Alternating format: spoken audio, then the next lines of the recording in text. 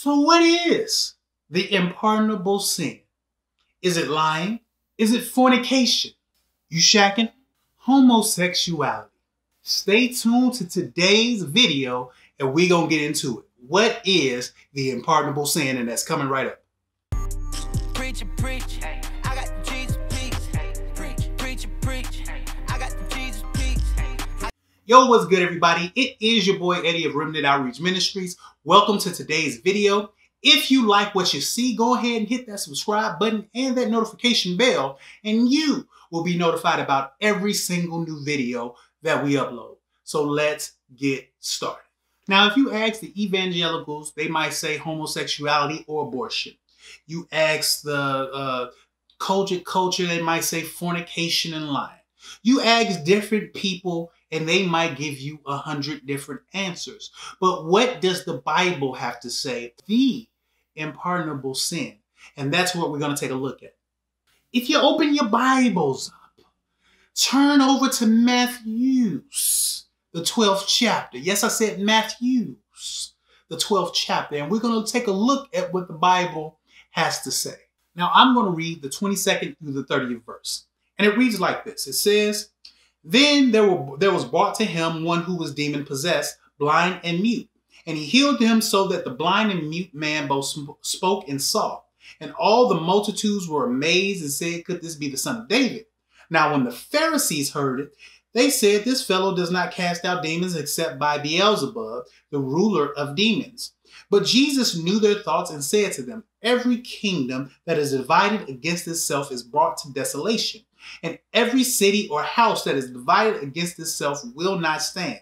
If Satan cast out Satan, he is divided against himself, and then how will his kingdom stand? And if I cast out demons by Beelzebub, by whom do your sons cast them out? Therefore they shall be your judges, they shall be judges for you. But if I cast out demons by the Spirit of God, surely the kingdom of God has come upon you. Or how can he enter a strong man's house to plunder his goods unless he first bind a strong man and plunder his house? He who is not with me is against me, and he who does not gather with me scatters abroad." Now, in the 31st and the 32nd verse, Jesus gets real specific on this whole unpardonable sin situation. And let's take a look at what he has to say about it. "Therefore, I say to you that every sin and blasphemy will be forgiven a man, but the blasphemy against the Spirit will not be forgiven man. Anyone who speaks a word against the Son of Man, it will be forgiven him. But whoever speaks against the Holy Spirit, it will not be forgiven him either in this age or in the ages to come." Now, if you have not already, go and check out the playlist on the Holy Spirit as I broke down who the Holy Spirit is, God's intention for the Holy Spirit in mankind, redemption and restoration, and how the Holy Spirit played a heavy part in that, and the baptism of the Holy Spirit. But today, we're talking about the unpardonable sin, the sin that you commit that you ain't never been forgiven for. Nah, ain't homosexuality. Nah, ain't abortion. It ain't that lying tongue or nor the fact that you shacking. All of those things through the blood of Christ and repentance can be forgiven. But we talking about the unpardonable sin. Blasphemy against the Holy Ghost. Now, I remember when I was younger, I was just saved, right? And I was talking to this young lady talking about the Holy Spirit. And she was talking about referencing the scripture. And she was like, you know how these people talk about the Holy Spirit when people are jumping up and down and shouting and falling out. And the Bible says that ain't no blasphemy against the Holy Spirit gonna be forgiven. And so they talking about this. They don't even know what they're talking about because they can't be forgiven for it. Now, as a young man that didn't know any better, I'm over there like, yeah. Oh, yeah. This lady was wrong as two left shoes over there in them streets. And I pray that the lady's watching right now because you was wrong. I pray that you've repented because that was many years ago. I pray that your understanding has grown just as mine has. When you see what happened in this passage of scripture, Jesus cast out and healed the man, and it was through the power of the Holy Spirit. And the Pharisees attributed that power to demons. What he did wasn't God. He was casting out them demons by demons. That's what it was. He's showing demon power. That's what they're doing. Going over there, laying hands on them sick. You're transferring spirits. That's what you're doing. That's what you're doing. You ain't casting out. You ain't healing nobody. You're transferring spirits. That's what you're doing. What are you talking about, casting out demons? That ain't nothing but some demonic stuff over there if I've seen it myself. Now, I've heard all of this from church people. And what that tells me is that many people don't really have an understanding of who the Holy Spirit is and what the Holy Spirit does. The Holy Spirit is the third person of the triune God or the Trinity. Or even if you're in the oneness, you look at God as being one person, but three different manifestations. But in that, the Holy Spirit is the power. It's the power that brings things to life and the power that even brought you to salvation. One more scripture real quick, and then we're going to close this out. Turn to Romans chapter 8. We're going to start reading at the 9th verse. In Romans chapter 8, verse 9, we're going to read down to verse 11, and it reads like this.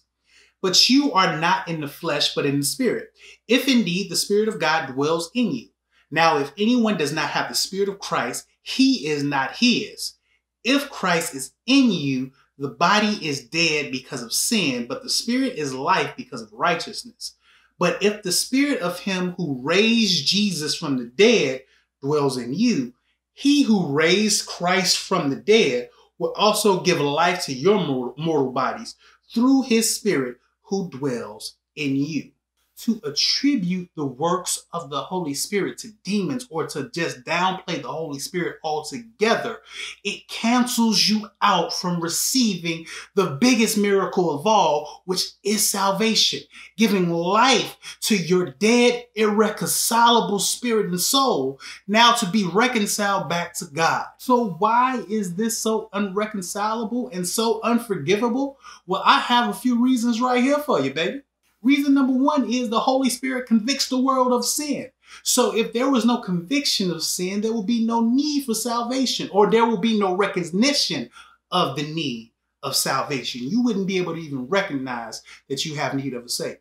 The Holy Spirit is what revives our spirit back to God. Like I said, it makes our spirit become alive to God's Spirit so that now we can have fellowship with the Lord. The Holy Spirit is the witness that testifies of Christ and what he did. The Holy Spirit was right there. The Holy Spirit was the one that raised Christ from the dead. So of course the Holy Spirit was right there. I'm sorry. I had a moment. It's the Holy Spirit that leads us and guides us in all truth. We think we know the truth, but it's the Holy Spirit that's leading us and guiding us, baby. That's what that is. It's the Holy Spirit that reveals to us the mind of God. The Holy Spirit empowers us to do the works of Christ. It's not just because I have an unction. It's not just because I have a desire. I need the grace to flow to do what we do when it comes to the ministry. Even this teaching that I'm sharing with you right now, it's the Holy Spirit that enables me. It's the Holy Spirit that enables every believer to do everything that we've ever done for Christ. The Holy Spirit. The Holy Spirit is the proof of our salvation. In one of those other videos, I talked about how the Holy Spirit is like that earnest money. It shows that he had the intention to purchase back. You know, when you have that intention to buy that house, you got to put that earnest money. When you have the intention to marry that woman, you get an engagement ring. That's what the Holy Spirit is for the believer. It's the proof of our salvation, like Ephesians says, until the full redemption of the redeemed product, which is our bodies. And the Holy Spirit restores the kingdom of God back into our hearts. Without the Holy Spirit, we could not be influenced on God's behalf to do God's will. So to blaspheme the Holy Spirit and deny its power is to effectively prevent our own salvation simply because it's the Holy Spirit's working that caused us to be saved in the first place. Yes, Christ did the work, but now the Holy Spirit is doing the work, causing us to come to Christ, being bold witnesses to Christ, being effective ministers for Christ, living our lives out loud for Christ. Without the Holy Spirit, none of that is possible. And that's why that's the unpardonable sin. Again, if you're doing any of the other sins that I've named, yes, repentance is needed. I'm not sitting over here talking about, you're just going to keep doing what you're doing and the Lord is just going to roll out the red carpet and you just getting into heaven and just going to walk in the goodness of the Lord anyway. That's not how this works. However, those things are not irredeemable when it comes to the sacrifice of Christ. However, when you deny the Holy Ghost, when you deny the power of the Holy Ghost, when you deny the workings of the Holy Spirit, that's unpardonable. God bless you guys. Have a good week.